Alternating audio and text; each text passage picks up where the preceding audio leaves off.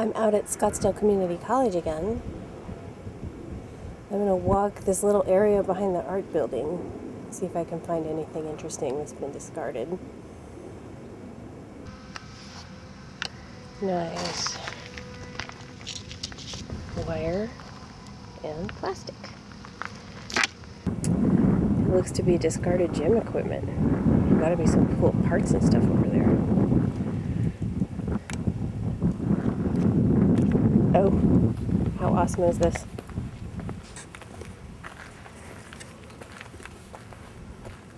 I found a tumbleweed. Loosen everything. And sharp work gloves coming up. And that tumbleweed is mine.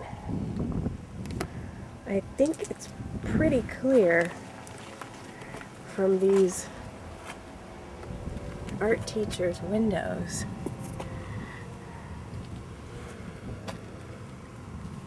that they do a lot of finding themselves.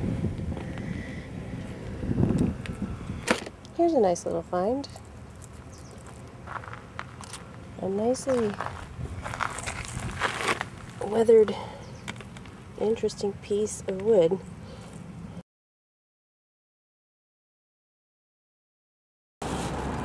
Alright, I'm standing in what used to be a green belt. And maybe you can see behind me, I can't really see my own viewfinder right now, but whoever's supposed to take care of this land and keep it green and make it into a golf course for the citizens of Scottsdale, they obviously stopped doing it. I'm betting there's all kinds of stuff down here for me to find. And notice I am below street level. Up there at street level,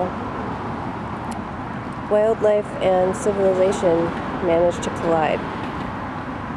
That's a goose or a swan, a pretty big bird.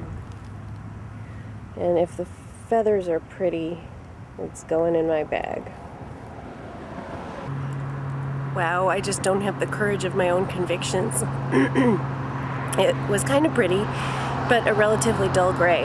But it just wasn't gorgeous enough for me to brave all the red and black ants that are crawling all over it. Maybe I'll come back in a few days and see if they're done. Here's a good example of what you can find plenty of here. Golf balls and freshwater shells. They're everywhere.